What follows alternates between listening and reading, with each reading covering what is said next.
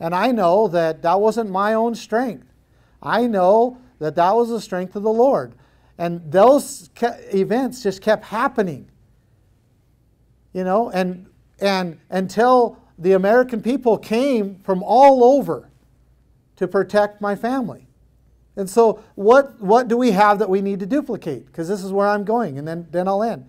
We have an individual who recognized that something was wrong, that his rights were were being threatened, that these wicked combinations were trying to take away his rights, and he said no.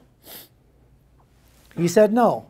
And then his family, and eventually, people from all across the country came to his defense to secure his liberty. And my father, even though we went through tremendous, we went through a lot of hell, if you will, but my family, for 143 years, has never taken our cattle off that range. Never. Even all during the time we were in prison. My father was raising cattle, at least my family was, during that time.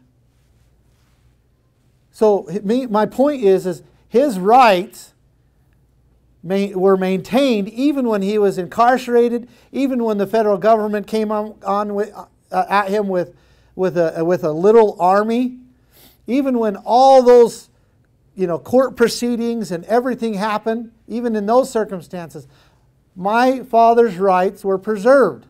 And ultimately it came down to him saying, no, you're not going to take them. I will not let you take my property, my heritage, my livelihood. I will not let you take it because it's mine and not yours. And the American people and his neighbors, his friends, his community, and people that we didn't even know from all over, not just the United States either, came to his defense. And that, my friends, is how you preserve your liberty. You do not preserve your liberty in the courts. You do not do that. You preserve your liberty by saying, no, these are mine.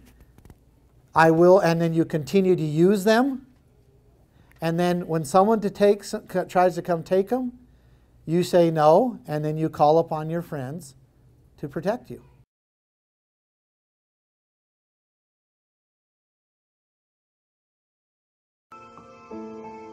Nothing strikes fear into the hearts of the corrupt in Utah like the name Defending Utah. From our exclusive investigative reports to our unparalleled activism and our #1 viewed YouTube channel, defendingutah.org is where the liberty-minded look to and the establishment fears. We invite you to take the next step in defending liberty by joining Defending Utah today.